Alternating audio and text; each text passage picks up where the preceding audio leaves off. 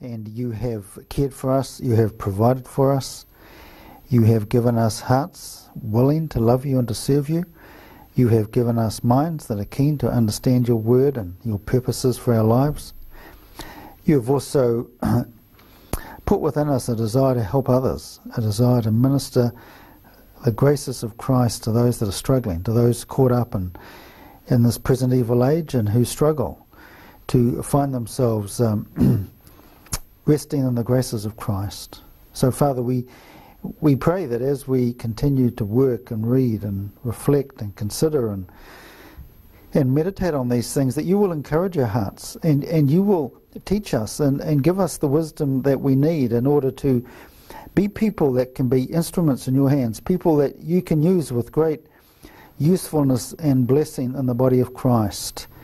We pray, Father, that you would so encourage us and so bless us. And we thank you for the term's work we've done these past few weeks and bringing us to this final class. And we pray, Father, that you would continue to cement these things into our lives and into our relationships with one another and our ministries within the body of Christ. We ask these things in Jesus' name. Amen.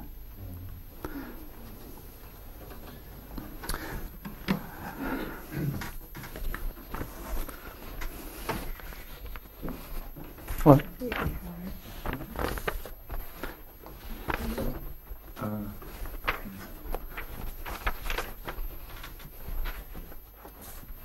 Well, tonight we have the last of our 3 lectures on adolescence, and we began with conception and birth, infancy, early childhood, middle childhood,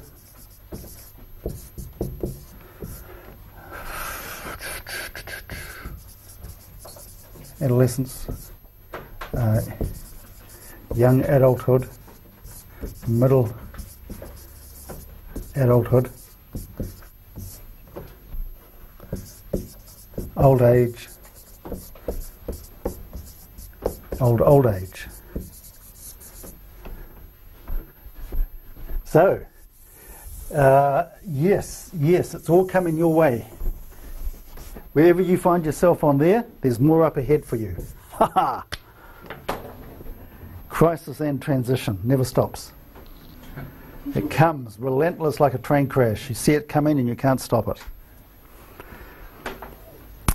And adolescence is one of those significant transitions which we spent a bit of time on, and so we're going to round out the term with a final lecture on adolescence between two worlds.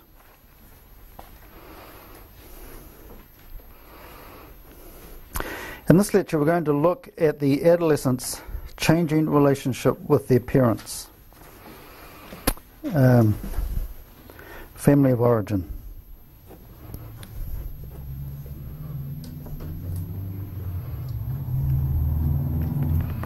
While significant changes are taking place for the adolescent personally, and we've looked at that in the last 2 weeks, changes are also taking place within the family itself.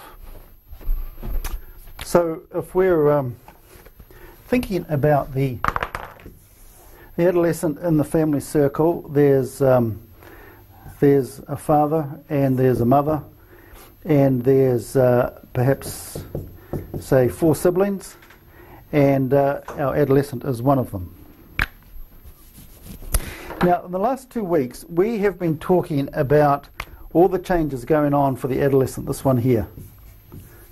You see, and it's a different colour to show that they're kind of no longer meshing in with the family quite the way they were.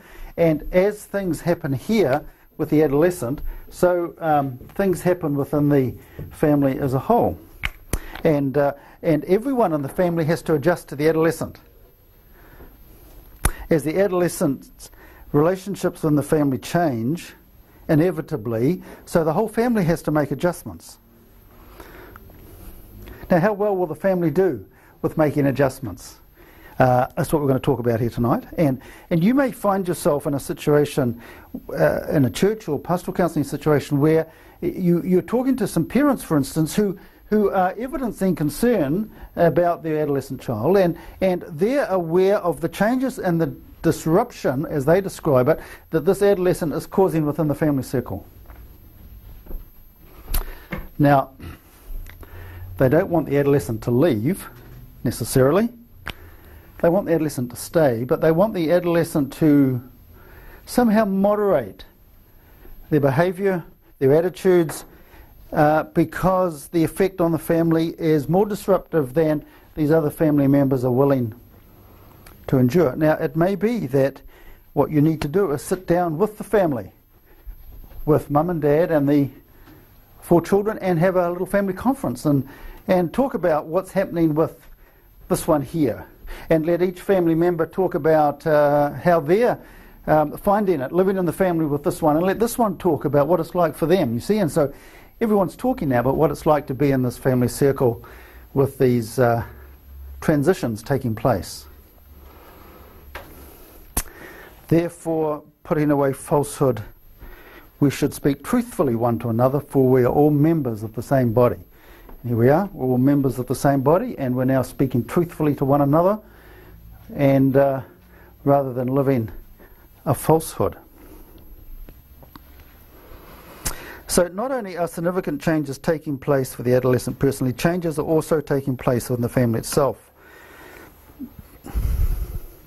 Now, a child, this is now back here, small, early childhood, middle childhood. A child thinks of the family as being static, always there, always predictable. This is in a good family, in a stable family. The family is always there. And the child, back here, early child, middle childhood, generally speaking, the child doesn't find themselves analysing the family situation. They don't find themselves thinking about, well, how's our family doing?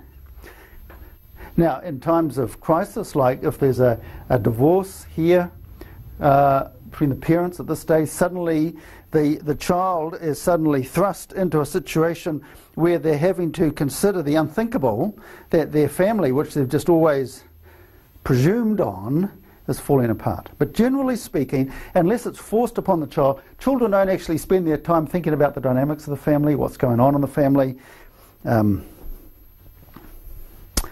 They might be aware of disruptions in the family from time to time, but generally speaking, for them, the family is a given. It's the context in which they're enjoying their childhood. Now, when the child moves into adolescence, the adolescent is much more aware of the dynamics going on within the family. As the adolescent finds themselves caught up in the dynamics of the relationship, say with mum and dad, in ways that they've never had to before, the adolescent is beginning to reevaluate things, see things differently, thinking they're beginning to have a different view of their mother and their father. No longer were their parents the ones who back here just regularly provided the meals and regularly provided whatever clothing and whatever requirements they needed for school, and always ensured that, you know, they had a bed to sleep in and took care of them and gave them a cuddle when they needed a cuddle and corrected them when they needed correcting. And the child accepted that. Now, as an adolescent, the adolescent is beginning to see their parents in a different light and beginning to see the relationship they have with their parent in a different light. This may be influenced by the adolescent's birth order. Now, I've got 4 here, 4 children here. Is this adolescent number 1, number 2, number 3, or number 4? Now, if the adolescent is, say, number 3 or 4 in the birth order, what effect do you think that might have on their experience of adolescence within the family than, say, on numbers 1 and 2?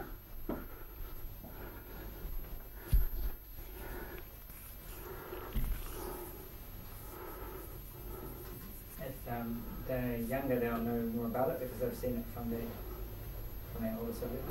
And what will they have seen and what will they have learnt? All sorts of culture, such as music and behaviour and things, behavioural differences, perhaps. So what effect does it make that they're third and fourth in the birth order? Well, they know a bit about what's up there. Oh, because they've seen it in their older siblings. Mm.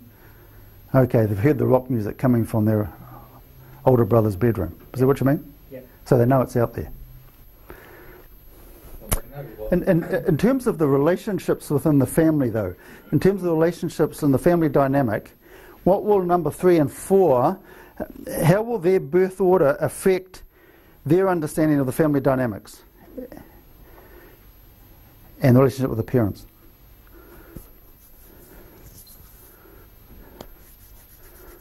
Just to a degree, the first one, the parents would never have dealt with the adolescent before, so the oldest one will be kind of like the test case, and so the next one, they maybe won't be as strict, or not, they might be a bit more aware of what an adolescent is. Whereas before they might have had that assumption that they'll be kind of children forever. So what you're saying is that the parents are going to learn some things as they go down the birth order, raising adolescent. But what about but my question is, what about the adolescent itself?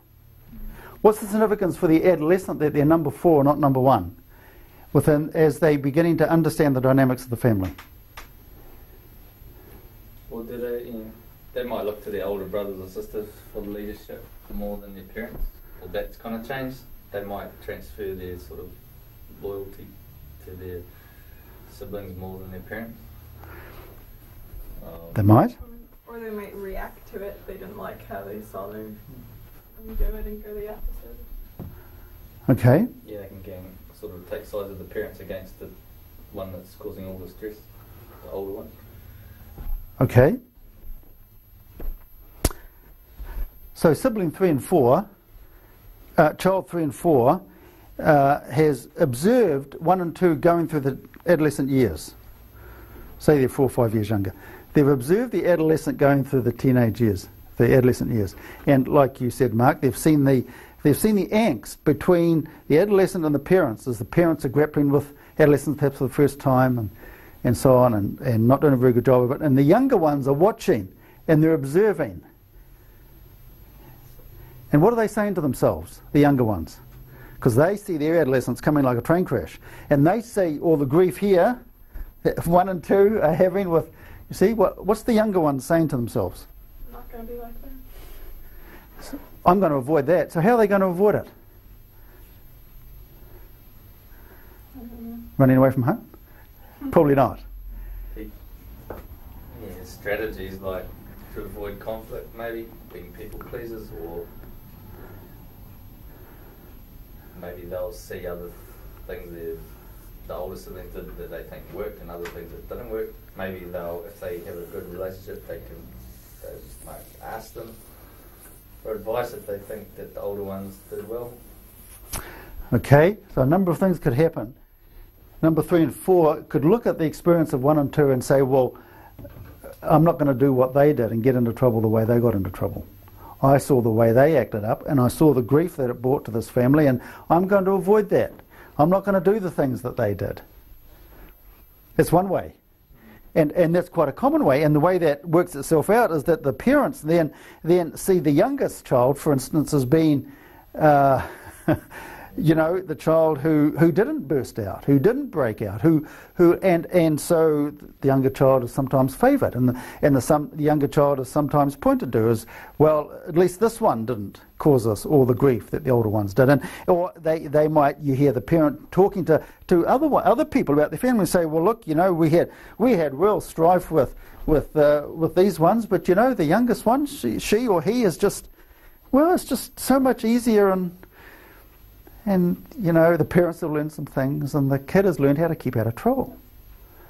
See, and maybe what the youngest one has learned to do is just keep it all inward. See, and not break out, because they've seen the grief it's caused, and so they get favoured, and finally they leave home, and their their breakout is going to happen down here somewhere. I had 3 older brothers, And by the time my turn came along for adolescence, I had figured out how to stay out of trouble. Watching the older three, particularly the older two, really come to a lot of grief. As a result, I was my mother's favourite, and she made no bones about that. Talk about a coat of many colours. And of course, the more she favoured me, the more my brothers beat up on me. See, and so, see, the youngest one just figures these things out. And so their experience of adolescence is different. So now if the parents were talking about the difficulty of raising adolescents, they might focus their conversation on the older ones. Even to this day, my older brothers, who are in their 70s, will still refer to Peter as the favourite one. See, well, I thought it was pretty neat. But see, they can't get past it. See, and so it's affected our relationship for the rest of our lives. So, Eden, where do you come? Right in the middle. Okay, so as you watched your older siblings go through adolescence, what little vows or lessons did you come to?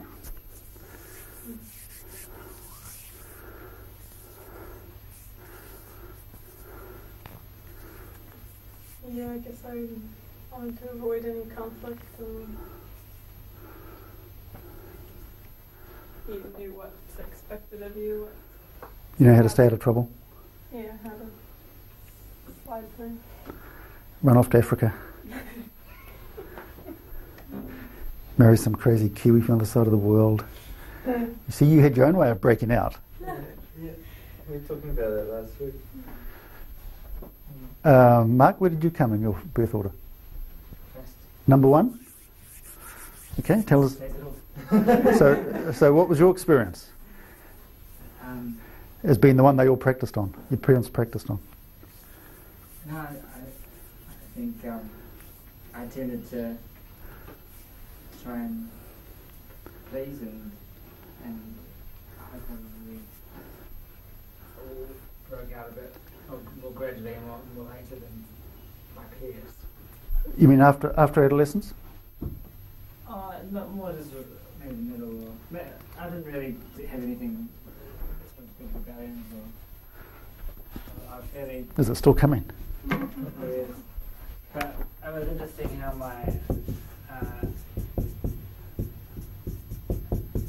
guess I avoided conflict and tried to have my little life in the family, and it just kind of was one thing. And I had friends we used to talk about other stuff, but they were just kind of separate. Okay. It was interesting, my younger brother, the way he dealt with it, he just, like for me, it just seemed like there was lots of rules, and all the rules from childhood just kept on going. So That's how it seemed for you. That's how it seemed for me, and when I went home, I sort of came to these rules, and I just kind of accepted them, and I sort of just went around them as I could. You mean when you came home, after you left home and came back? Is that what you mean? No, just like for some adolescents, they manage to, they get to a certain age and they try and test all the rules and try and break as many rules as they can. So you accepted the rules, that you were aware of the fact that these rules from childhood were carrying on into your adolescence, but you kind of accepted that. Mm. Okay, but what about your younger brother, you were saying? He wasn't so much rebellious, he just didn't keep the rules. It was almost like my parents had got used to the fact that adolescents were a bit different by the end. Now, was he the youngest He was in the family? Yeah. Out of how many? 3. Out of 3, okay. Andrew, where did you come in your birth order? 2 out of 4. So you're number 2. Yeah. You're this one here. Yeah, and I was the only son, so... So as you watched your older sibling going through adolescence, did you come to any conclusions about how to survive adolescence in your family? Yeah, well, I never found it easy to get on with her right through childhood. We kind of avoided each other. Real different personality. Whereas the younger... personality is a Freudian concept. Yeah. If you want to be Freudian, that's fine, but... Anyway, we were a bit more like that, so we figured out early on, just let's not have that, and let's just move around the place without a lot of interaction. But my younger 2 sisters we all three got on really well. So as you observed your older sibling going through adolescence, did you come to any conclusions about how you were going to handle that part of your life? Yeah, well, I wasn't going to do it like her. Because? Well, yeah, she wanted this kind of gene, and why should she do this? And she's pretty strong-willed. So she got in a lot of grief with her parents? Not compared to some other families, but yeah, quite a lot. Or compared to your family? Yeah. Within your family? Especially, yeah. Okay, so as you observed your older sister relating to your mother, you figured out how you were going to survive adolescence with your mother? Yeah, I just keep the peace, and I hated disappointing my father, so I didn't want to do what my older sister did, because I was close to Dad. So as you're talking to people, maybe talking to adolescents, maybe talking to young people, young adults, and perhaps in a counselling situation, talking to family situation, and you ask a question about birth order, you see, and you're thinking about, well, if someone's the oldest or the middle or the youngest, maybe it has had an effect on the dynamics in the family for them as they were going through that period of transition when they become more aware of the family dynamics, and they become most aware of the family dynamics just before they leave their family of origin. Michelle, where did you come in your birth order? The first of three. So what do you think your younger siblings learnt by observing you going through adolescence? I was a lot of trouble for my parents, so my younger sibling especially, she resented me for causing my parents so much trouble, and she was kind of a really good girl. She did everything right. So I thought that was favouritism, but it wasn't. Now looking back, it was just that she was easy, and so... So maybe she looked at you and thought, well, I know how to avoid that kind of grief by not doing the things that Michelle's doing. Yeah. And isn't that interesting how this this really imprints upon us as people, you see, and we go into adulthood with this imprint that was developed in adolescence. You see, back here in childhood, you're not thinking about your birth order, you're not looking at, here, you see, suddenly you're seeing everything differently, and you're thinking, how can I survive adolescence in this home? And you may look at your older siblings, if you've got some older siblings, and learn some lessons, but you see how that's a precursor to the bigger question, how can I survive as an adult out in the real world? And you're beginning to answer that question for you as an adolescent in your family of origin. And you see how absolutely important it is that within the family of origin, you begin to answer that question not in a way that's just simply a reaction to not be like others, but which understands your own place in God's world and your own place in this family as a person of integrity, of honesty, and a person of adventure, a person who wants to live authentically, rather than simply living in response to their parents' rules or living in response to their siblings' experiences of adolescence. Because you go into adulthood now, and that imprint goes with you.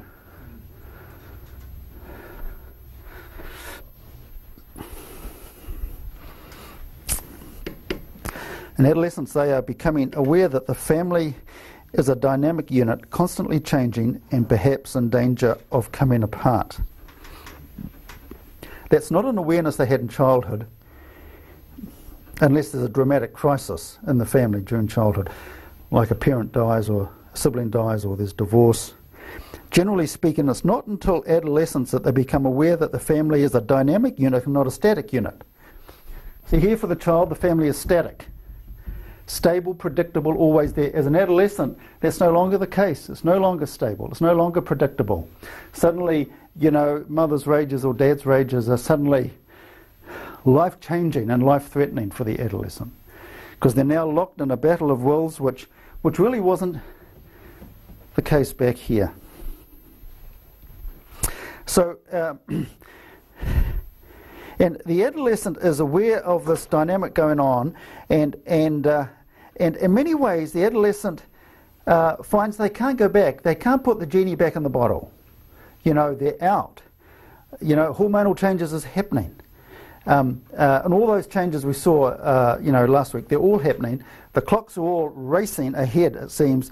You can't put the genie back in the bottle, and yet it feels like, if we go on like this, something dreadful is going to happen in our family, or to me, or to a relationship with my parents. And the teenager can become a little desperate about all that, a little feeling like things are just out of control. What was static and predictable is now dynamic and unpredictable, and that feeling of things being out of control, about the relationships that are most important to that adolescent beginning to break down. From the adolescent's point of view, they're beginning to break down. The adolescent doesn't want to lose the relationship with the family of origin. It's the only stable rock during adolescence that they have. And yet, if the family of origin is not handling that adolescent phase well, the adolescent could find themselves on a point of desperation and helplessness and darkness without a clear way forward. Now, we know that New Zealand has the highest rates of youth suicide in the Western world. Both male and female suicide in the Western world. Why is that? Well, if we knew, we'd fix it. You see, nobody knows. Because you can't ask the person why they did it. So it's all guesswork, basically. But you see here already, you see where that angst begins. It begins in adolescence. And if the child survives, you see the reason why parents throw 21st birthday parties for their children is because the 21st birthday party is the parents' way of saying to the world, we survived it. We survived the kid's adolescence. And they're here. But you see, in New Zealand, it's even more significant that a 21st birthday party is basically the parents saying to the world, my child is still alive. They haven't hung themselves. See? They're here. And yes, we've been through some tough times, but they're here. Thank God they're here. Well, maybe a 21st birthday party is a little premature. Maybe we should push it out to a 25th birthday party, or even a 30th, because of where adolescence is heading.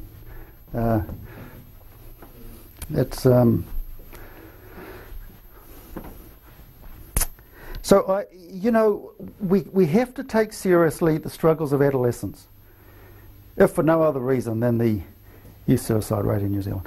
We have to, and as we think about our families and our churches and our neighbourhoods, and you have the opportunity to step into a family, to step into the heart of the family, to be able to talk with the family in a way that doesn't isolate the adolescent as being the problem. The family will tend to gang up against the problem member, and they become the identified patient, as it's a term from family systems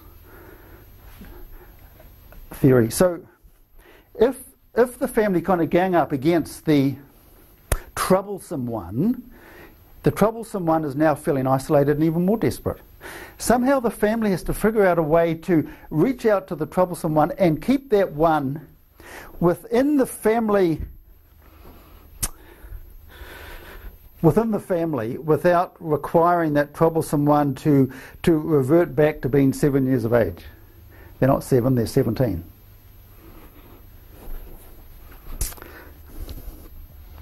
What was a protecting and nurturing cocoon is changing, and the adolescent can feel increasingly compelled to leave it, while at the same time being very aware of their need for stability and security.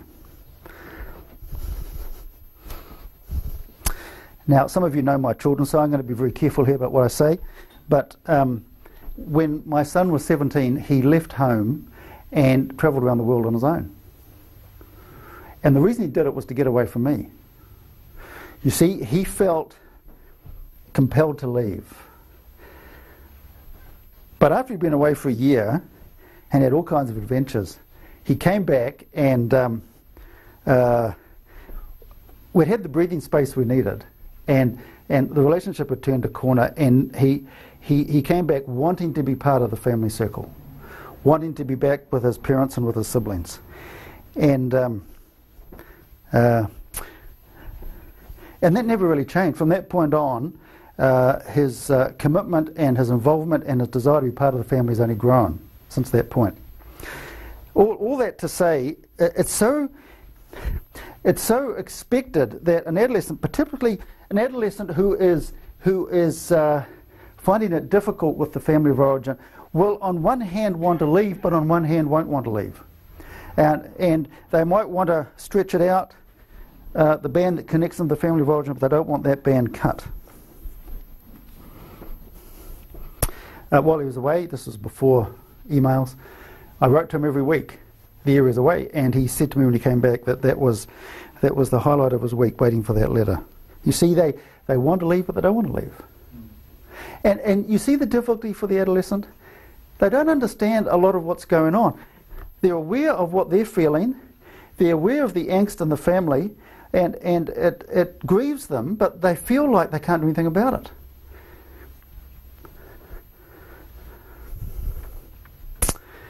The family unit during these adolescent years is undergoing strain and tension. The adolescent should not be seen as the identified patient. Now, if you were to ask anyone else in the family other than the adolescent, why is your family unit going through strain and tension, they would point to the troublesome adolescent and say, because of that person. You know, if they would just, I don't know, have a closer walk with God, if they just grow up, if they just sort themselves out, they get into a better headspace, you know, all these things, you hear them. In other words, if the adolescent could just sort themselves out, we could go back to being the happy family that we always were. But you see, things can never go back. Things can never go back. The whole family has to readjust to a brand new reality. And the brand new reality is that you no longer have parents and children, you now have parents and maturing young adults, or adolescents on the way to adult maturity. Things can never be the same. There's much else going on within the family unit beside the adolescent. Not only is the dynamics of all the relationships, but even beyond that, for the parents themselves, the grandparents are getting older and they need caring for. And the parents themselves are perhaps going through their own midlife crisis. Parental insecurity or divorce during these years can have a significant effect on the adolescent, which may only be seen at a later age stage. So, for instance, here's the adolescent, and here's the parents, and here are the younger children, and up here are the grandparents. And you see the parents are sandwiched between the needs of the grandparents and the adolescent. And the parents can feel like they've been squashed. You know, they've been suddenly not only are their adolescent now going through a crisis, the parents are going through a crisis, the grandparents are going through the crisis. Maybe the mother's going through menopause.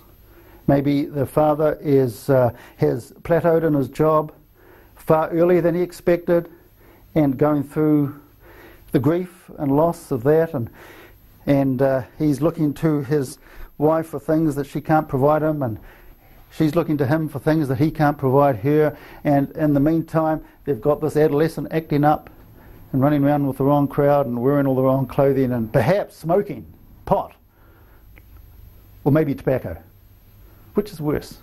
Oh, it's so hard to raise adolescents. You see, you know, all that kind of confusion. And then meanwhile, the grandparents are, you know, they're having needs, and you know, how come you never come to see us anymore? How come we never get to see the kids? And you know, what are you guys doing? And or maybe they're going through their own health crisis. You see, and so the parents are being sandwiched, and all that's going on. And you know, if it gets too bad, then you know what's going to happen. You know, is Dad going to leave? The adolescent going to leave?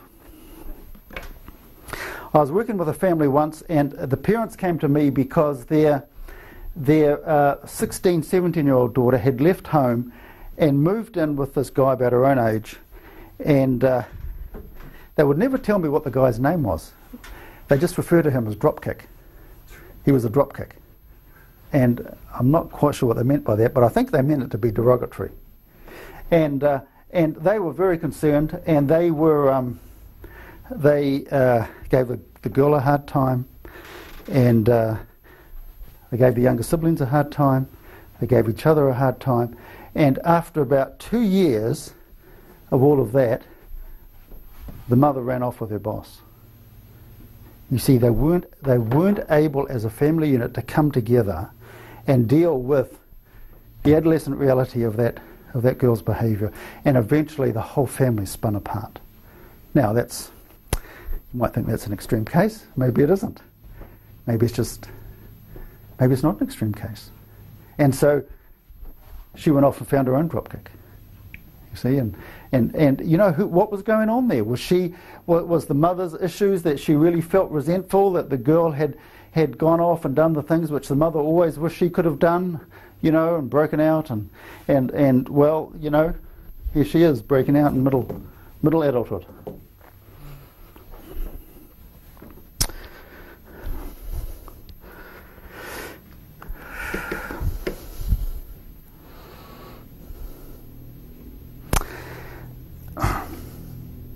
Many of the difficulties that adolescents go through don't show up until later in life.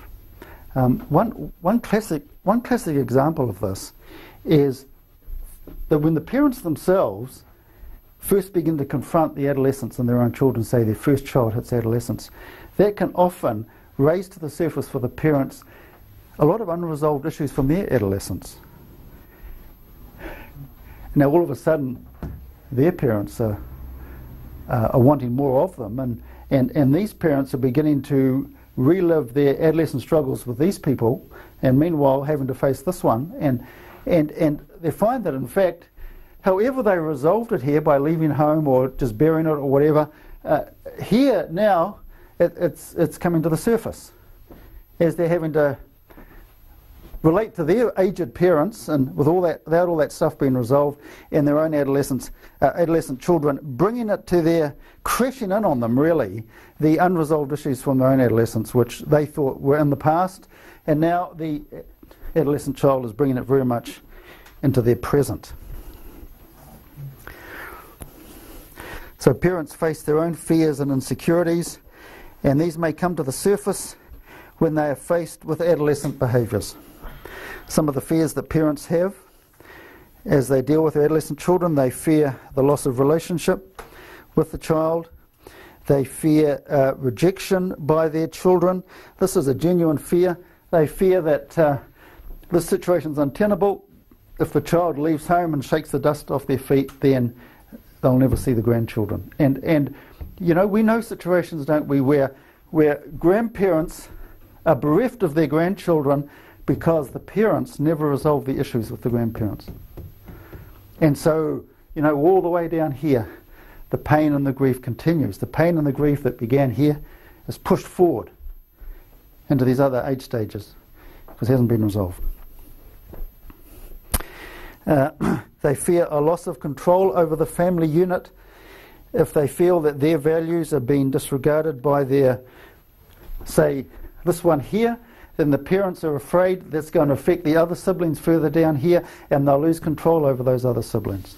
And so they crack down on the first one or the first two in order to ensure that the younger ones don't step out of line. What's behind that? Well, a loss of control over the family unit. And you see, somebody that they trust, somebody needs to whisper in their ear right around that time, these kids will soon be gone anyway. The reason you're losing control is because you're losing control. They're going to be gone. No control. I was talking to a guy recently, and his wife had walked out on him, and this was, and it was all over. The issue was the adolescent boy in the home. Now, the adolescent boy was his biological son, but not hers. And she felt that he was giving the boy more attention than he was giving her. It became very apparent in talking to them as a couple that the father's commitment to the boy was far greater than his commitment to his wife, to his second wife. And she felt that. You see, and it's this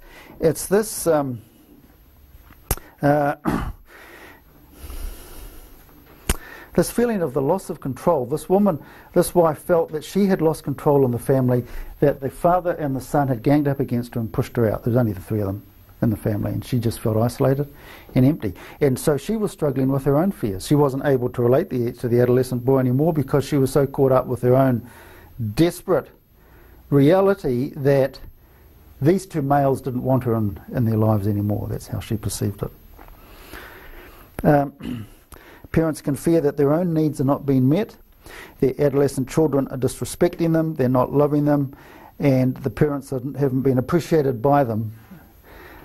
So, whereas back here, you see, you could always get a cuddle from your 7-year-old son. A cuddle from your 17-year-old son, you've got to be joking. All you get is a grunt. So how does that leave the parent feeling? Well, you see, if the parents are tall and secure in their own relationship with their spouse, if they're tall and secure in their own relationship with other significant people in their lives, and they've always looked to their children for some of that, and now in adolescence the child's denying it to the parent, it would seem. The parent now suddenly feels very bereft, very anxious about that. You'll often hear them say, we used to get on so well together, and now she won't even talk to me. The parents now fear failure and incompetence, shame and guilt. How will we appear before others if our children are acting out as adolescents? They fear failure. They sense their powerlessness, or their incompetence, or their powerlessness to be able to influence what's happening with the adolescent. The adolescent is very much now going their own way.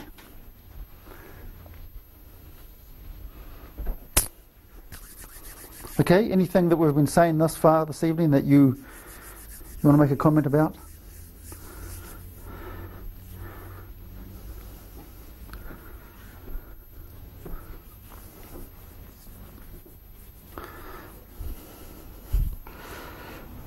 Just sort of agreeing that those unresolved things go on. If they're not resolved, they aren't resolved. But yeah, they're still there, still very real. And any time there's stress, it's gonna kind of pop up. But people probably don't really understand why they still have bad relationships, because they might have thought they got over it. But yeah, there's some lack of trust or something still going on.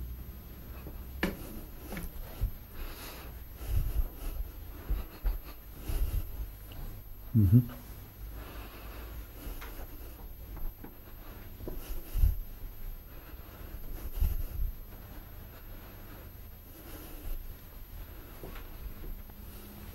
We do those the Bowen family, what do they call those family chart things? Not sure. Generational. What are they called? Where you have the charts of each generation and the relationships, and you look for patterns. Genograms, yes. Yeah, they really help sort of reveal what hasn't been resolved, because it carries on further down, like same kind of patterns. I can see that in even my family, which is fairly good. But yeah, you see that the relationship like a mother had with her oldest son. He ended up halfway around the world, and then down there is another where that similar sort of relationship has gone like that as well. What Andrew's talking about is genograms, and often when you're talking to someone, perhaps in a counselling situation, you might want to do a genogram. You'll learn all about this in marriage and family counselling. And you start out with the grandparents on each side, and from then comes down the parents. This is the parents of the one you're talking to, and then the parents have X number of children, and the one you're talking to might be here, for instance, and then you get all the information, and then you start asking questions about the relationships. And so then you put in, this indicates perhaps a good relationship, and this indicates a bad relationship. See, and you might find that we have a good relationship here and a bad relationship here, or we might have a bad relationship with the mother, and we might have a say a bad relationship with the mother and a good relationship with the father. And as you put all that in, then you stand back and you look at the diagram, and you then suddenly see, well, there's a lot of conflict in this family. There's a lot of generational conflict in this family. Or you might stand back and you might see a lot of straight lines and not too many crooked lines, and you might say to yourself, well, it seems at first glance there's not much conflict in this family. Well, it just means that the person you're talking to hasn't told you about any conflict. See, so you ask a few more questions. Yeah, often you don't hear about, because people don't like telling tales and all that either, and the past and all that. But if you when you get into your 30s and that is when you start to hear the little family secrets that aren't disastrous or anything, but it's like, oh yeah, that's interesting. And then you put them all together, and there is actually not such a great relationship. It's a pretend one, sort of. And things start to fall into place and make sense. Why certain people don't turn up at Christmas, or they just pass in for 10 minutes, and leave again. All these little traditions, that ways of avoiding things. And back here, you're not aware of that, but here you become aware of those things, beginning to, the tensions in the family. Well, how do parents typically react to these tensions? And we're going to look at some authoritarian, overprotective, permissive and preoccupied before we look at the good one, which is authoritative. Now, you're looking, now we've separated them out to look at them, but in fact there might be a mixture of these things going on. So if you're talking to someone at church, on Sunday morning, and you say to them, well, how are things going? And they say, well, I'm really having trouble, I'm really struggling with my 16-year-old right now. Now, you'll show empathy and you'll show interest, and you might ask some questions for clarification, and if you get the opportunity, you might ask some extending questions. And as you ask these questions, and as you to prompt the conversation, and as they're talking, you're kind of thinking about Johnny, Johnny, and you're thinking about Johnny's parents, his parents, and you're thinking about what you think are the family dynamics. You may not have spent much time within the family circle. You might have only seen them at church when they're on their best behaviour.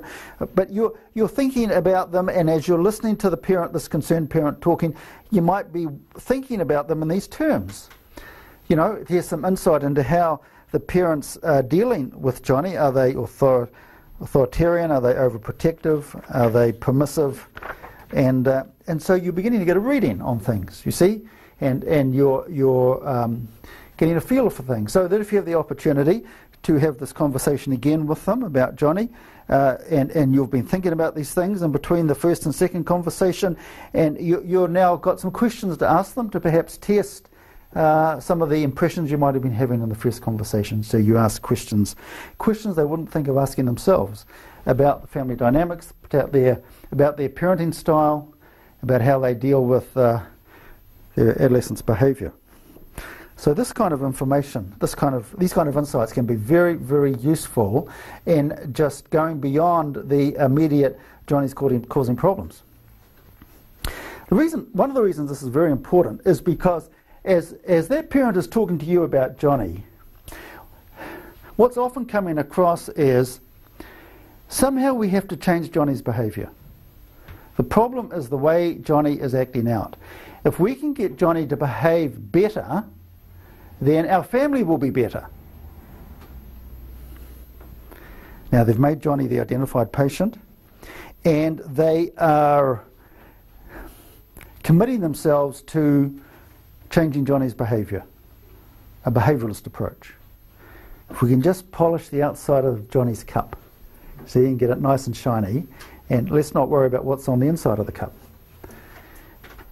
Now, that might be too severe a judgment on your part as you're listening, but as you think about the fact that as they talk to you, their pull on you is to get you to agree with them, to stand with them and say, yes, Johnny's really misbehaving badly. Johnny really needs to start coming to church regularly. He really needs to, get different friends. In other words, you find yourself agreeing with this parent out of your desire to empathise, and then you end up enabling the parent to hang on to their commitment to changing Johnny's behaviour, and now they see you as an ally.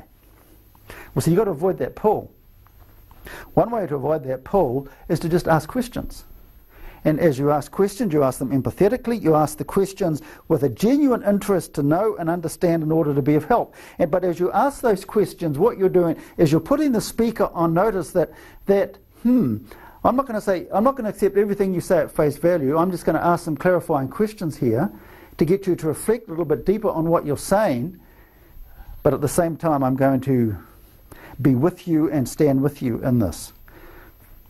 I'm committed to talking to you about this issue, because in your heart you know that the answer to this issue is not for Johnny to change his behaviour. That might be part of it. If Johnny's sinning, he needs to quit sinning. But at the end of the day, what this family needs is to have a look at the whole of the family dynamic, how this family operates as a family, and to see what changes need to take place.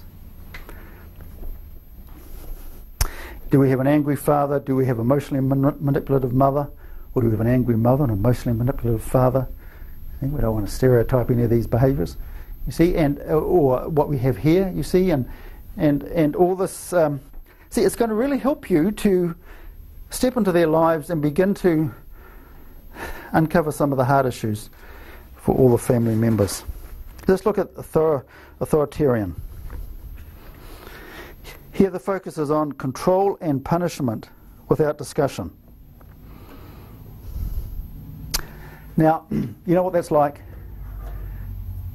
Don't answer back. Don't want any of your lip. This is the way it's going to be in this house. While you're under this roof. So you don't ever say that. Because you know what the kid will do? He'll find another roof to live under. But you know, and now, the focus on control and punishment without discussion worked back here, didn't it? You see what's happened? The parent hasn't adjusted their child rearing strategy as they've moved into adolescent. And you know, even when the kids in their 30s and 40s, the parents are still trying to tell them what to do. Well, I think you really ought to do this or do that. You should send your children to this school, not that school. And one of the family stories that are told in my family of origin is when my eldest brother was born. He was the firstborn. He was the first grandson on both sides for a long time. And my paternal grandmother decided that she was going to name him. It's beyond belief, isn't it? People actually do these things. And so she named him Stuart. She announced to my parents, her son and her daughter-in-law, that his name was to be Stuart, because this was a family name, it was a big deal, first grandson, yada, yada, yada. And, well, you know, Dad, you know, was willing to go along with it. You ever seen Everyone Loves Raymond? Well, you know, he was the one who allowed his mother to control his life. So he was willing to go along with it, but my mother wasn't. She came from a family of girls, and they were all pretty, you know, outspoken, and you know, and she wasn't going to stand for it. So, but it was on the birth certificate and everything, you see, and so finally, she put enough iron into my father, and sent him down to the whatever office it was, and changed their son's name by deed poll to John, which is what mother wanted. And so they compromised and called him John Stuart Reynolds. And, you know, I mean, it's a story they were still telling when I came along, when I was adolescent. They were still telling it, and Grandma was still in the family circle, and Dad was still dancing around Grandma trying to keep her happy, and Mum was just out there. And, well, it's unbelievable, isn't it? So control and punishment without discussion. And so here's Grandma still trying to tell these people, her adult son, what to name his own children. Now, see, back here, they never resolve that dynamic.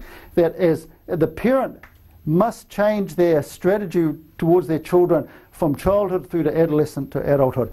So remember, it's not only the adolescent going through a transition from childhood to adulthood, the parent is going through a transition here of adjusting the way they relate to the child from childhood to adolescent.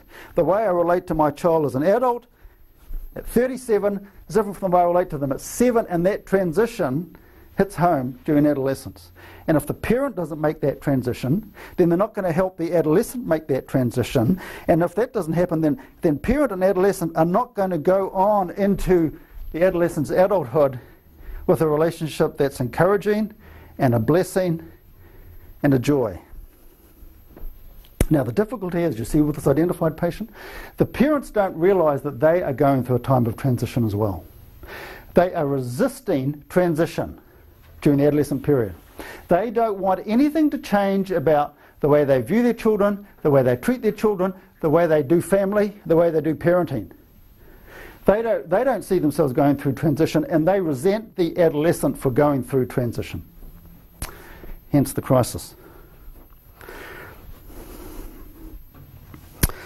So the focus is on control and punishment without discussion. In an authoritarian household, there's indoctrination rather than education. This is the way it's going to be, end of story. Rather than education, rather than let's sit down, have a family meeting, let's talk about what you want, let's talk about what you want, and we'll talk about what I want, and talk about what mother wants, and we'll put it all together, and we will educate one another on where each of us are coming from, and we will learn about each other's concerns and desires and fears, and we'll try to work this out so that all of us can continue to love each other well and have confidence in one another. See, that's education. Faced with this style of parenting, an adolescent will tend to retreat into sullen, submissive overdependence with perhaps sneaky and deceitful tendencies, or they will rebel with angry and violent independence. Birth order can influence the direction the reaction might take. So you see, the eldest child might react with open rebellion, angry and violent independence, and the younger siblings, as they observe that, then say, well, I'm not going to do that. And so their response to the authoritarian household is to retreat into sullen, submissive overdependence. Perhaps, this is the good girl, the nice boy, who never puts a foot wrong and stays out of trouble, keeps their head down. But inside, you see, they're all is not good. On the inside, they're not as good as they appear on the outside. Okay? Well, books have been written about authoritarian parenting. That's just one paragraph. Anything you'd like to say about authoritarian parenting at the adolescent stage? You don't have to talk about your own situation if you don't want to. You could talk more generally about perhaps people you've known, your own peers who've grown up as adolescents in households that were like this, and the effect it's had on them. Anything that kind of relates this back to your own life experience or of people you know well. I think of that movie, Dead Poets Society. Mm-hmm. Yeah, with that one guy who was, what he was gifted at and where he wanted to go in life was totally different than his father, but his father was just shut him down. And yeah, just in the end he was like hopeless. He just saw no hope. There's nowhere for the kid to go, was there? Yeah, he had to, it was basically crushing him. He couldn't express who he was. So the father cut off all the exits and boxed the boy in. Cut off all the exits. There's no way out. Yeah, and at the end he still couldn't see it. He's blaming other people for it. So, yeah. Everyone else on was successful and happy.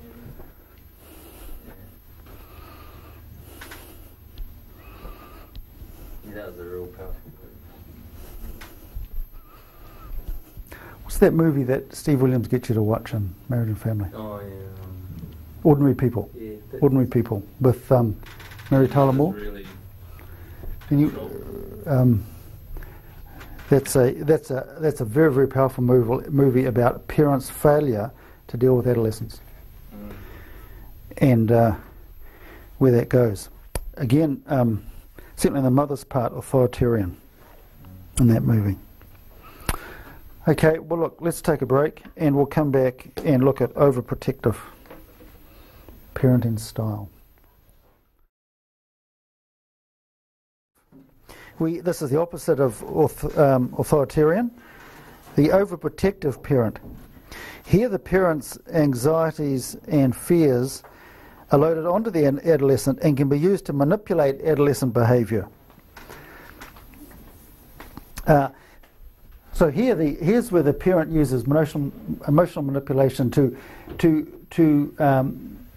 make the adolescent feel guilty because of the effect that the adolescent's behaviour is having on the parent. So rather than the parent getting strong, the parent goes the other way and becomes weak and needy and helpless and blames the adolescent for putting them in that position, in that role. And so the seeking to use guilt to manipulate the adolescent behaviour. The child is never allowed to grow up, but rather must construct their lives around their parents' fears. The adolescent can become more like a parent in a role reversal situation. Now, this is often quite common if say the father leaves, divorce, and the mother is left, and the mother looks to, say, her teenage children or teenage daughter to fill up some of that emotional hole in her life, and requires the adolescent to suddenly be an adult, so that and relates to the adolescent as an adult and requires adult input from the adolescent. And when the mother has an emotional breakdown, she looks to the adolescent to comfort her. See that role reversal? And so rather than the adolescent being able to go through this transition as their clocks would have them go through this transition, their behaviour in adolescence has to be reconfigured around the parent's neediness and the parent's fears. And so they go into adulthood believing that the way that I have to live my life is to reconfigure my behaviour around the needs of others.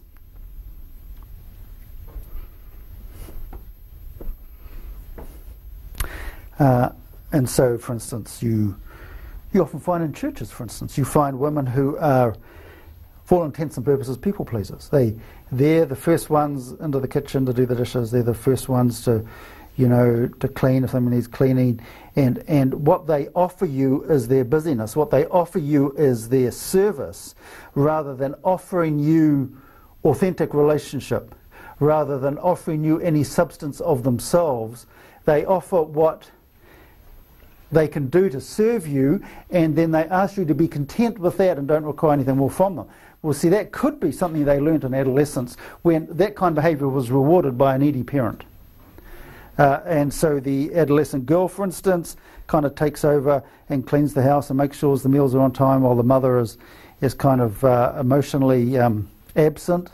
And then the adolescent daughter gets a lot of affirmation for that, and so goes into adulthood believing that's her calling or her role or her way of relating in ways that can make her feel useful, valued, and appreciated. So that's the overprotective parent whose anxieties and fears are loaded in the adolescent, rather than their anxiety and fears taken to the Lord or taken to a counsellor, like one of you guys. What about the permissive and preoccupied parent? Here's where the preoccupied parent, emotional neglect, where the parent is preoccupied with their own lives and allows the adolescent to live however they want to. Here there are a few demands with no set boundaries. The parent feels either weak, helpless and needy, or too busy to involve themselves with the lives of their adolescent.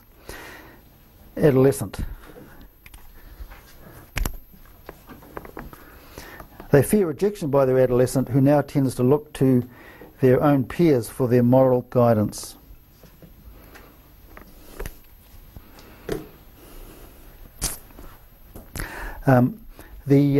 Back here, when the father's too busy with his job to spend time with his children, see, back here, when the child is 6, 7, 8 9 years of age. The father is, late 30s, early 40s.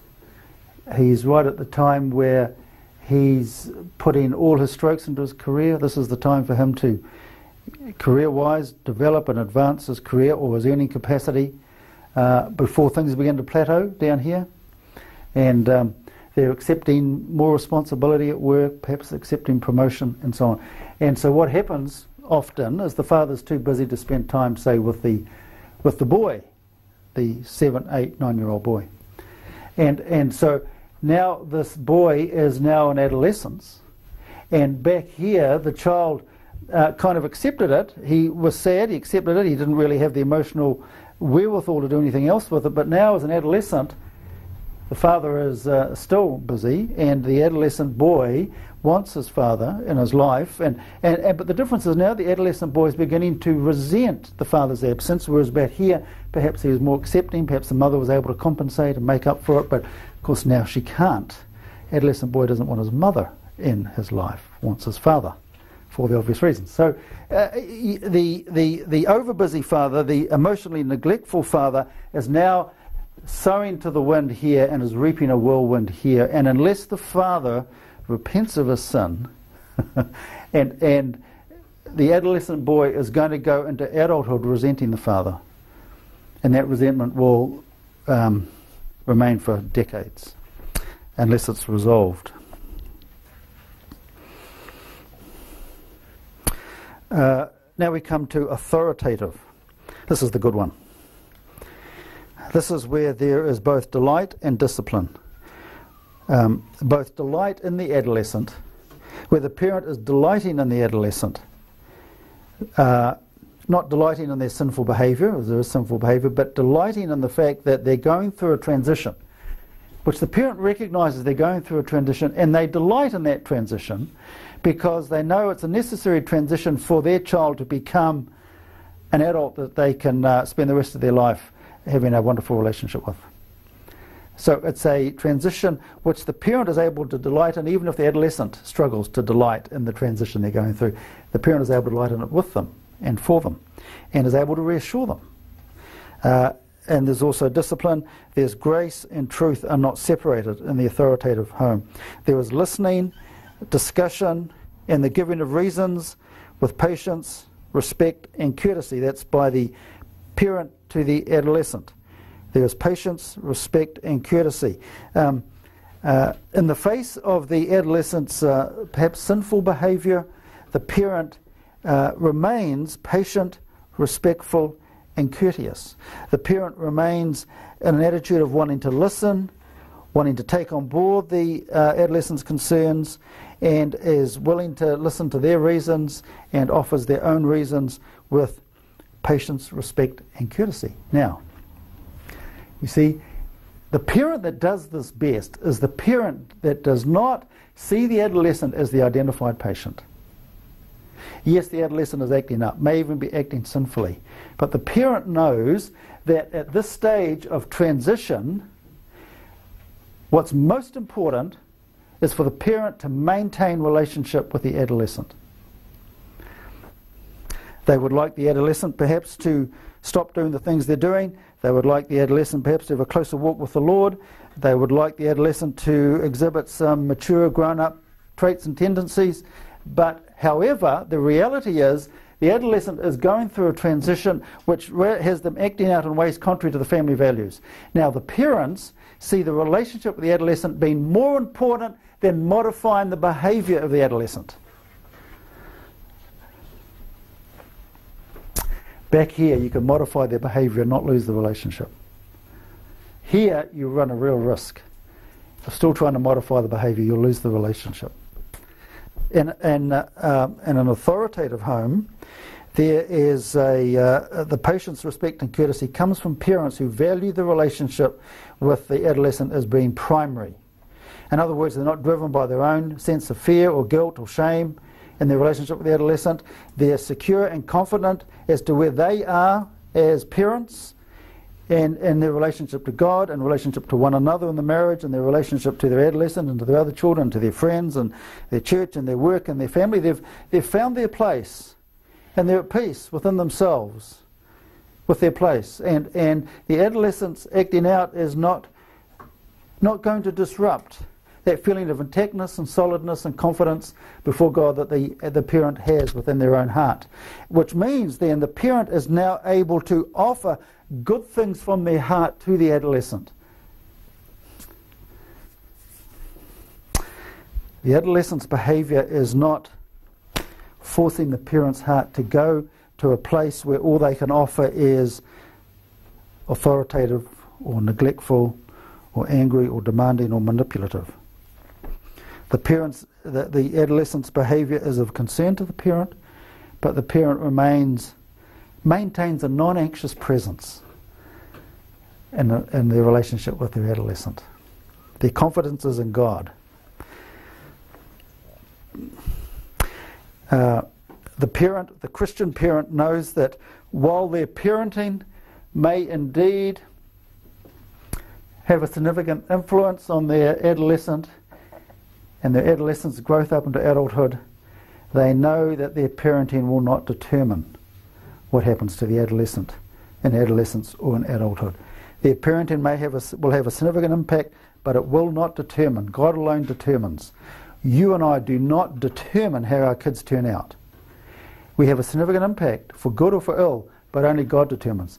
Hence you hear glowing testimonies of children who come from atrocious backgrounds, and here they are with glowing testimonies for Christ. You see, their backgrounds had an impact but didn't determine.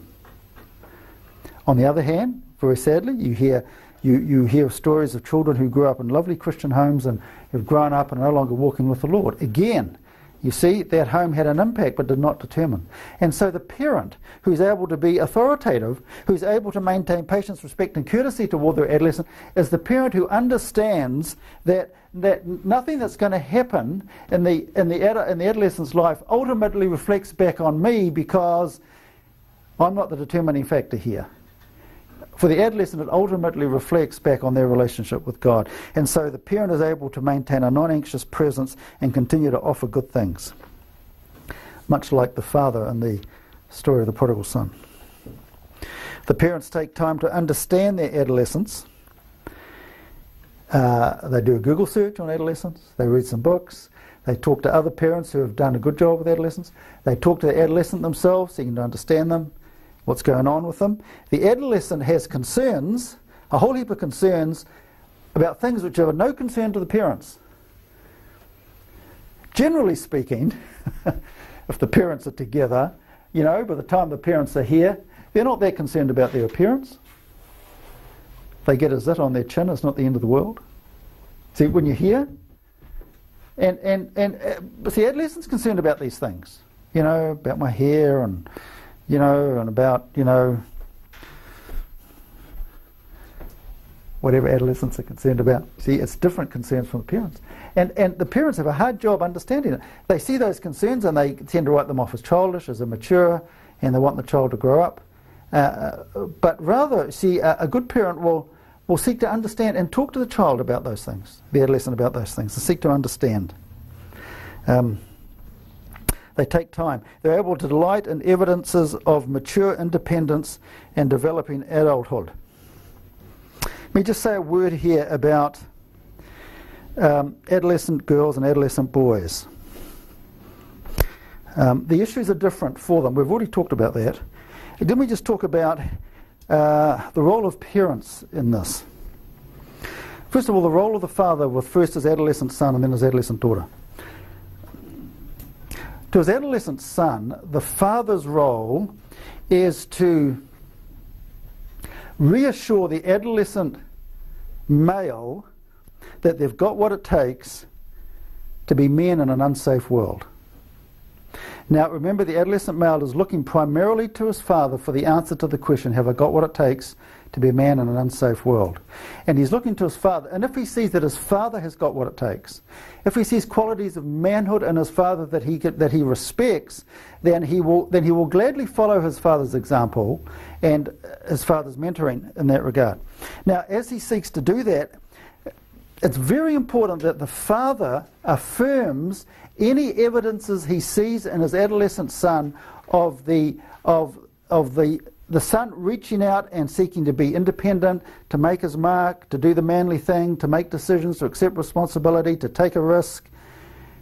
And he'll encourage that, and he'll affirm that, and he'll tell the boy how proud he is of him, and encourage him to move. He'll help the boy come up with areas in the boy's life where he can begin to accept more responsibility. The father will be there to help the boy if he stumbles and pick him up. And you see all the time what the father is doing is instilling into his adolescent son, you have what it takes. I believe in you. I'm proud of you. You're my son. What can the father do for his adolescent daughter? The adolescent daughter is growing up very aware of the fact that she's becoming, her sexual identity is developing, and she sees herself more as a sexual being out there in the world, and her questions are around safety, protection, attractiveness. Will I be able to pull it off? Will I be able to do what mum did and get a guy who's a good father and a good husband? So she has those kinds of uncertainties. And what can the father do to reassure the heart of his adolescent daughter? He needs to remind his adolescent daughter that she is beautiful, that she is his princess, not his little girl. You'll always be my little girl. That doesn't help. It's okay when you're back here. But she needs to hear from him that he thinks she's beautiful, and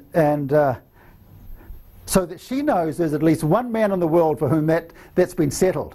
There's one man in the world who thinks I'm beautiful. Maybe there could be another one out there somewhere. You see? So she's beginning to believe. And what else can the father do for his adolescent daughter? Well, he needs to listen to her heart when she's upset, when she's crying. Adolescent girls cry sometimes. When they're crying, when they're upset, when they're concerned. The father sits down and he intently listens to her heart. He steps into her heart, he steps into her life, he steps into her world with kindness, with gentleness, with love, with concern, with patience. He takes as long as it takes. However long this conversation takes is fine. However many times we come back to this conversation, that's fine. What he's communicating to his teenage daughter is that he values her heart. He loves her heart. He wants to understand her heart.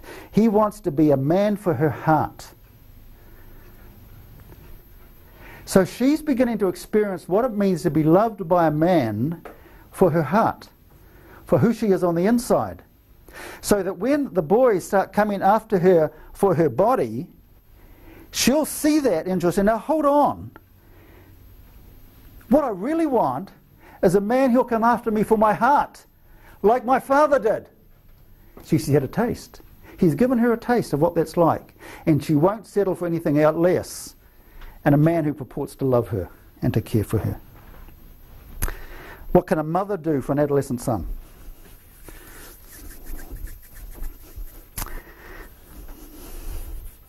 Well, the adolescent son is trying to distance himself from his mother. And he's very aware of the fact he needs to establish a male identity for himself separate from his mother. And so hence he's looking more to the father, and here's what's absolutely essential, that the father is available for the adolescent boy. Now, the mother has to deal with her own issues as she sees her adolescent son taking steps to be separate, independent from her. She has to deal with her own fears. It's not that he doesn't love her. It's not that he's going to go away and never come back. A son is a son till he finds a wife. A daughter is a daughter for the rest of her life. And there is a sense, you see, in which there comes a time in a young man's life where he has to experience a mother's love from a distance. So he will distance himself, but he doesn't want to lose the relationship with his mother. He has to do that in order to become a man. Now, what can the mother do for her teenage son? Well, she can recognize those fears and anxieties in her own heart as she sees him becoming that independent man. But in order to be a mother that can help her son grow up into godly manhood, she needs to look for opportunities to reassure him that he has got what it takes. See, his first question The adolescent male, his first question is, have I got what it takes to be a man in an unsafe world? And the father answers that. His second question, which comes hard on the heels, have I got what it takes to get the woman? Now, the mother is the beginning of the answer. She's not the whole answer, obviously. He's got to leave his mother to find the answer to that question. But what the mother does for the teenage boy is to begin to instill in his heart that he has got what it takes. That she finds him attractive, she's proud of him, she sees what he's doing, she sees his growing evidences of manhood, and she affirms that. She delights in his growing independence. You see, she's going to have to be able to maintain a non-anxious presence in the light of his growing independence. And so the teenage boy then knows, as he asks himself that second question, that as far as his mother's concerned, there is one woman in the world who thinks I'm great. And that's a start. Doesn't end there, but that's a start. Now, I said earlier that I was my mother's favourite, and that had a lot of downsides, but it had one very positive good side for me. As I went through adolescence, I never really had any problem about the fact that I mightn't be able to have a girlfriend, because my mother thought I was great, so maybe other girls would too.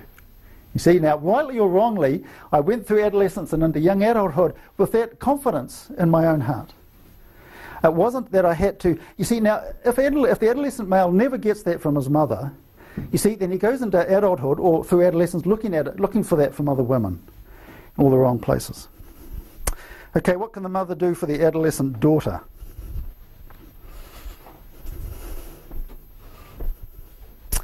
Well, for the adolescent daughter, the mother is a listening ear and a shoulder to cry on.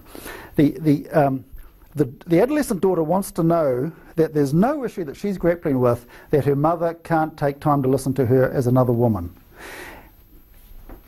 What the mother is communicating to her adolescent daughter is whatever you're feeling is okay.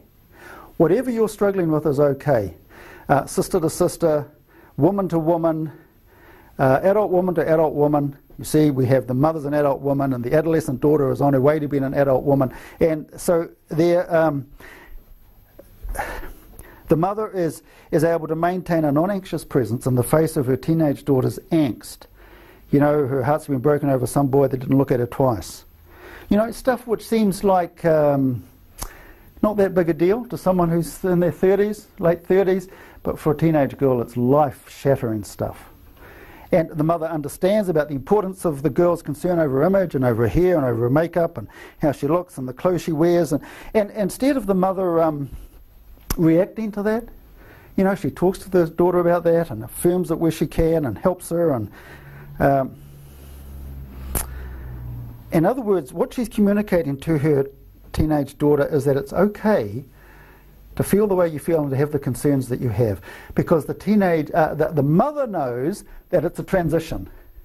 See, the teenage girl thinks, you know, my whole life, for the rest of my life, is dependent on this one issue, getting this one issue sorted. The mother knows it's a transition, so she's going to walk with her daughter through this, knowing that it'll one day resolve itself into delightful adulthood.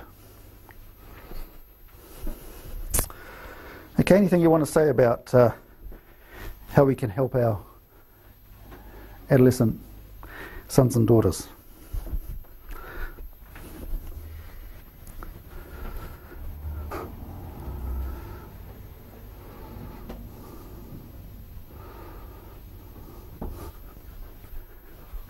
Okay, so these parents set boundaries and provide direction. There is friendship as well as framework. Friendship as well as framework. I put that in italics. It's not that you have to be your daughter or your son's best friend, but there is friendship. There's a growing friendship. There's a growing appreciation of each other, but there's also a framework that the parent continues to provide. The parents are humble and willing to say sorry. What difference would it have made in your adolescent years if the parent you struggled with the most humbled themselves and apologised to you while you were an adolescent of the ways they'd sinned against you? That would have been a life moment. These parents are humble and willing to say sorry. Why are they humble and willing to say sorry? because they live out of the gospel. They live repentant lives anyway. They're often apologising to their spouse and seeking forgiveness. They're often confessing their sins to the Lord and seeking forgiveness. So to confess their sin to their adolescent son or daughter and seek their forgiveness is something which is just part of the way they live, love and relate. They delight over their adolescents as gifts from God. These parents are willing to allow adolescent choices to bring their own consequences without withdrawing support. This is important. See, back here, you're protecting the children from the consequences of their decisions. Back here, when they're children. You're protecting them from the consequences of their decisions. You won't let them poke their fingers into the power outlet. You won't let them get too close to the stove where there's boiling water. See, you're protecting them from their consequences of their decisions. Here, as the adolescent goes through these years, you're less and less concerned about protecting them from the consequences of their decisions, but more concerned about being in relationship with them as they endure those consequences. See, what often happens is the parent who says, well, just let them bear the consequences of their decisions. When those consequences come along, the parent stands back and says, well, you made your bed, now you've got to lie on it. Tough bickies, you reap what you sow. Rather, you see, the reason you don't try to protect them from the consequences, one, it's not going to work because they're going to require you to exercise more control than you're going to be able to exercise. The other reason why you don't want to try to protect them from their consequences is because they will never mature into adulthood if they don't have the opportunity to stumble and fall while they are in your family circle. While they're adolescents, that's the time for them to fail when you are there to pick them up. If you prevent them from ever going through that experience, then back here, when they stumble and fall, what are they going to do? See, they won't have learned how to handle crisis. So they are willing to allow adolescent choices to bring their own consequences without withdrawing support. They see the relationship as all important. Conflicts with parents arise as the independence-dependence roles are being worked out in the adolescent as they proceed through this life stage. Wise parents carefully decide on the issues to deal with so as not to be fighting about everything. The issues they choose to confront may be determined by the traditional family values which the young person may no longer be prepared to buy into as they did when they were children. So there must be room for discussion and flex. Now I've got a quote here from the Changing Family Life Cycle. It has been found that adolescents are more likely to move towards autonomy in families where they are encouraged to participate in decision making. Now, they use the word autonomy there in a good sense. It's not rebellious autonomy, but it's autonomy as mature, independent adults. They're more likely to move towards that kind of maturity in families where they're encouraged to participate in decision making, but where parents ultimately decide what is appropriate.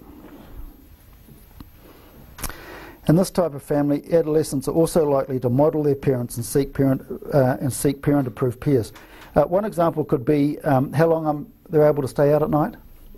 Now, the parent might want them in by 10 o'clock, and the adolescent might want to stay up till midnight. Now, together they participate in seeking to come to a decision about that, but the parent ultimately decides what is appropriate. And the parent now has the opportunity to say, well, maybe 11 o'clock is appropriate, or maybe 11:30 is appropriate. And so they decide on that. It's not necessarily a compromise, it's the parent continuing to make the decision about what's appropriate, but it's in the context of a mutual decision making. In that type of family, adolescents are also likely to model their parents and to seek parent-approved peers. The same conditions that foster a sense of independence also builds closeness and affection between parents and adolescent children.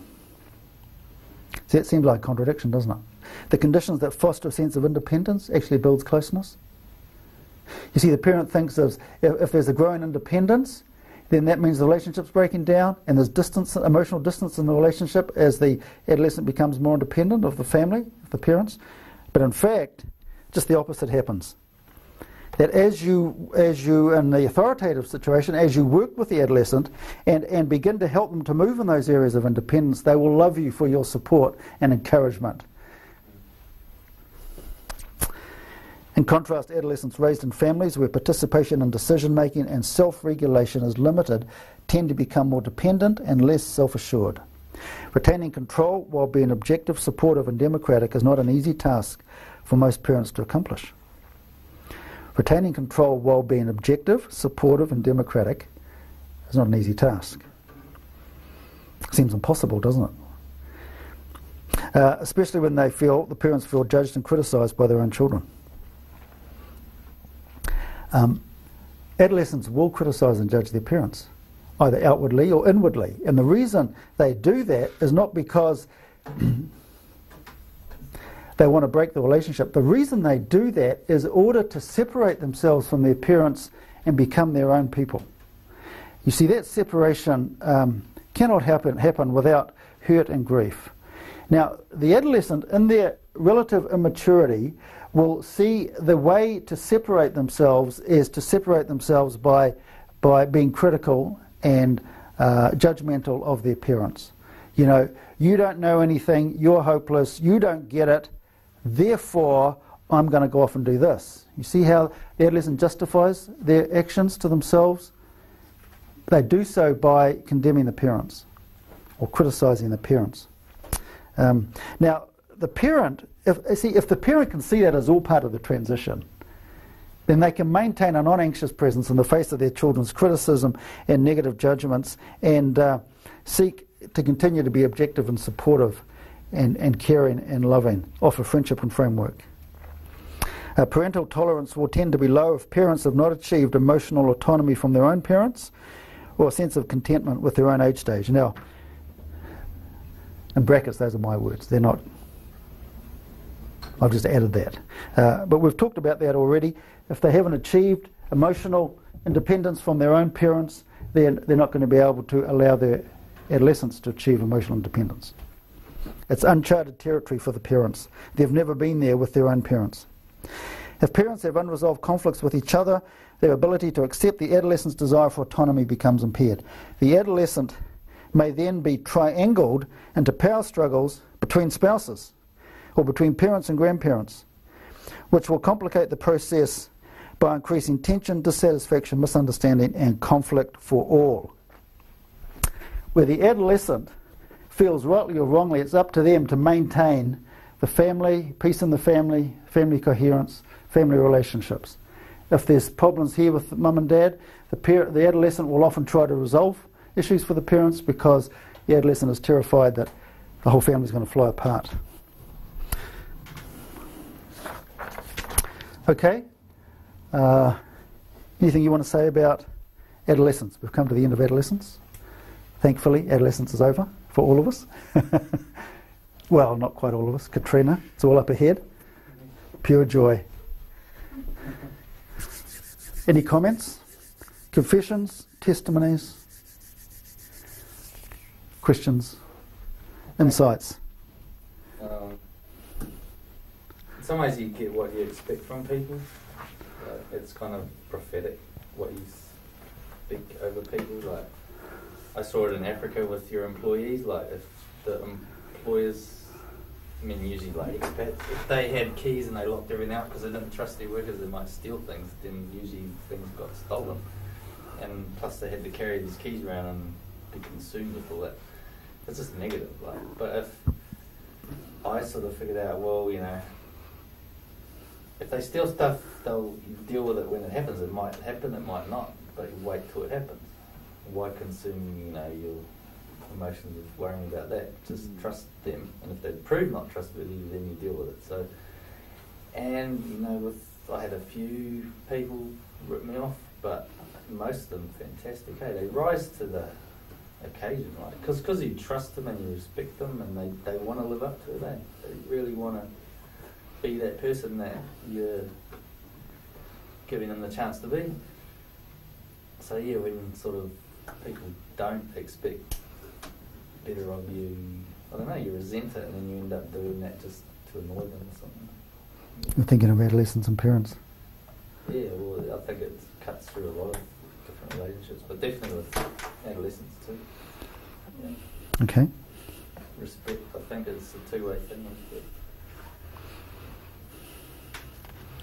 Okay, any other comments about what we've been saying about adolescence in the last few weeks? Have you found it helpful, insightful? Yes, Mark. It's just difficult knowing how to make a reasonable boundary and what to do if they actually cross that boundary. And it's interesting what you said about continuing to support them. But say if they secretly ran away and got married and something like that, I mean, there's still consequences to their actions. So it's knowing where the point of no, you're still supporting them, but the relationship has changed. So they potentially can't stay in their room like they used to. Come back there. They've now made a commitment, and they have to live with those consequences. Yeah, you know, my son did that. He went away and got married secretly. He waited 2 years before he told us. He's still happily married to her, by the way. He said, "Dad, I'll take you out for a beer. I've got something to tell you." He told me. I don't know whether to strangle him or congratulate him. But they hadn't told anyone, not just us. I felt a lot better after I heard that. It wasn't just us. Hadn't told her family, told any of their friends.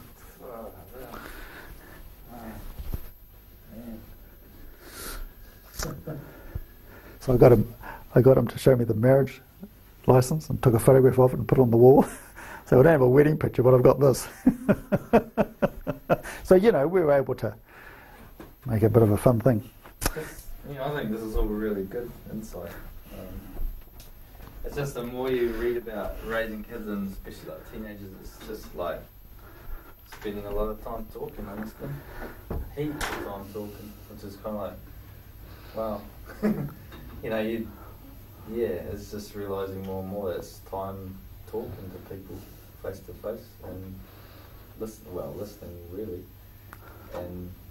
But we're so busy, we just have so much stuff that's we're supposed to, or people think we should do what we need to do, and we need to just clear it all out, man. We really got to prune it out. So sorry, Mark, just coming back to Mark, what you said, you set boundaries, and you allow some flex on those boundaries with adolescents, but at the end of the day, you expect that they're going to cross over those boundaries at some point and in some way. It's not the crossing over the boundary that's the big deal. The big deal is that you've set the boundary and they respect you for that, and you continue to support them when they cross over it. And the crossing over it becomes grist for a conversation rather than a reason for a disciplinary clampdown. And so when you set the boundary, you're actually setting yourself up for further conversation with the adolescent down the track to find out what's going on in their heart that they crossed over. As there may be something the parent needs to backtrack on. I've kind of seen it's tempting to make ultimatums whether you're the adolescent or whether you're the other one. It's like it's this way or else this drastic thing is going to happen. I'm going to do this, and parents do that too. But that's totally the wrong way, because either they'll give up hope and just submit, but inside or else they'll call your bluff, and then what do you do? Like, you got nowhere to go. It's that whole thing, like you said, the boundary has to be. If they cross it, there are consequences, but you're still going to talk. You're not going to stop that. But with ultimatums, it's kind of like all over if you go and do that, and you see that a lot. So the big issue is not, you better not cross this boundary. The big issue is, for you as the parent, if they cross this boundary, how am I going to keep the relationship going in good ways? And still, framework and friendship.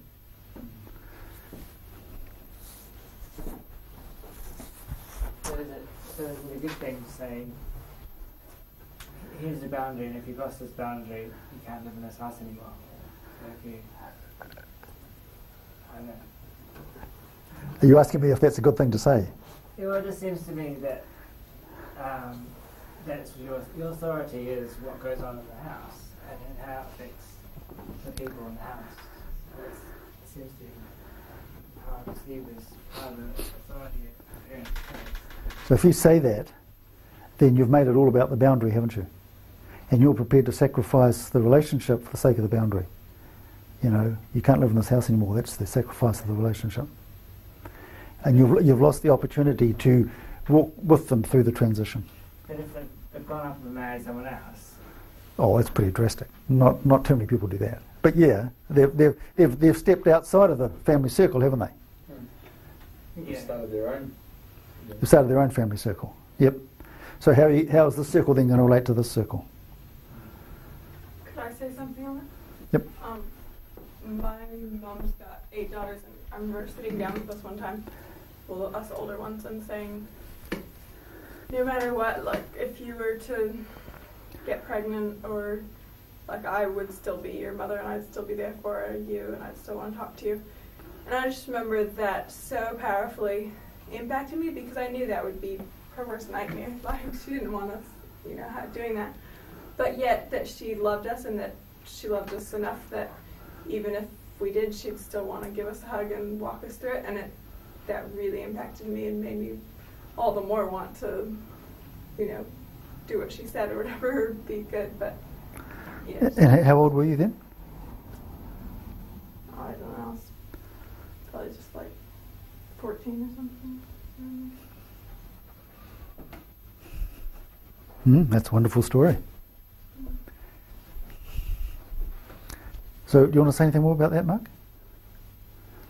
I think there might be a time for an ultimatum, but most people go there way too quick, way too fast. Like, I mean, they jump to make an ultimatum way before they've ever talked anywhere near enough. Well, I don't see any room for any need for ultimatums with adolescents. See, back here, yes, but this is a transition. You know, I mean, they're moving in this direction. They're not moving back in this direction. An ultimatum is an effort to force them back here, but they're moving this way. Okay, I'm just going to, next week is the exam. So I want to hand out the exam paper.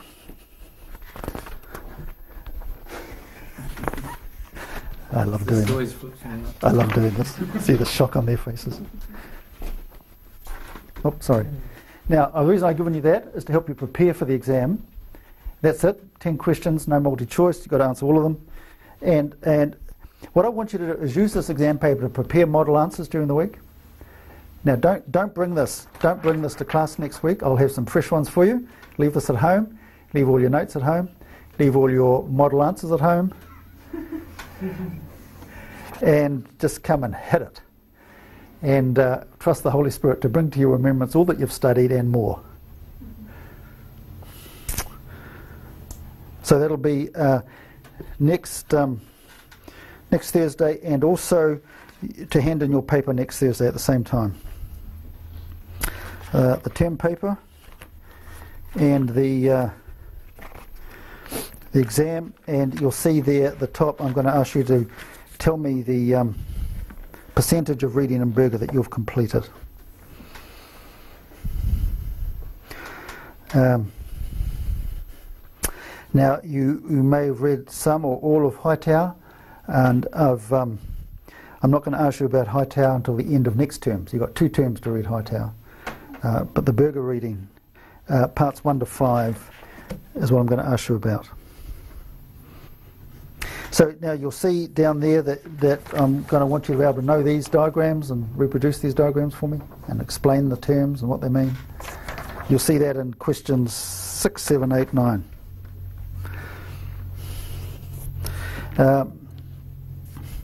The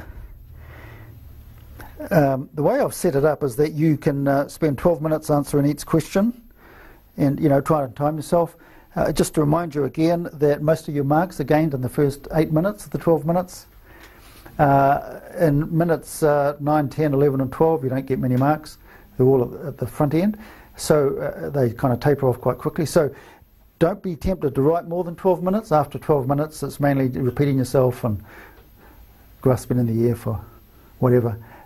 Move on to the next question, because as you hit the next question you're going to zoom up again in terms of marks. The first 5 or 8 minutes of the 12-minute question is where all the marks will be.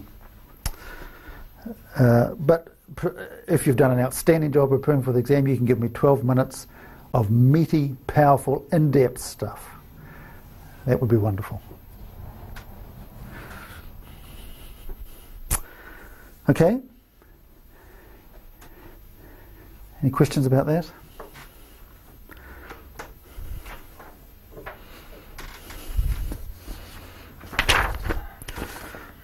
So next week's the exam. The next class is October 11.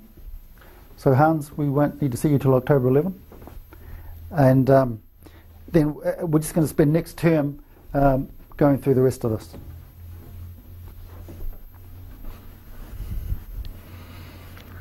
Okay, any questions, concerns?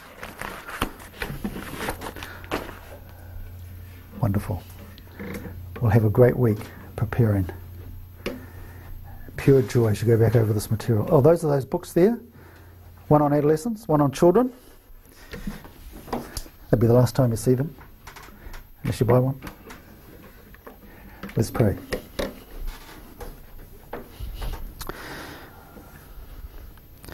Father God, we thank you for adolescence. We thank you that you have set it up so that we will grow to maturity, and we thank you for the transition that you bring to us during that adolescent period. We thank you for the years of relative stability prior to adolescence, which gives us the opportunity as families to become strong and deep in the things of Christ, so that we can weather the transitions that are up ahead.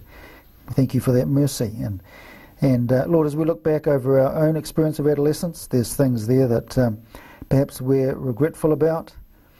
And yet, Lord, we know that we can bring all those things to you, to the throne of grace, and we can even now confess the sins of adolescence to you and know your forgiveness, know your freedom from guilt and shame. And we can also go back to our parents, if necessary, and apologise to them also. It's never too late to be reconciled in the gospel. And we thank you that in your grace you continue to hold open those avenues of freedom and forgiveness for us. And Father, we also ask that as we continue to relate to people within the church, and we're surrounded by young people and people on their way to adolescence, people going through adolescence, parents with adolescence, we ask, Lord, that you would give us increasing wisdom to be able to speak into their lives in ways that draw them and their adolescents and their family closer to the Lord Jesus Christ, and see his love manifest in their lives. We thank you for these glorious opportunities. We thank you for your promise that you will not let us fall, but you will present us with glorious joy before your presence without spot and blemish. And we look forward to that day when all our glory will be the Lord Jesus Christ, in whose name we pray. Amen.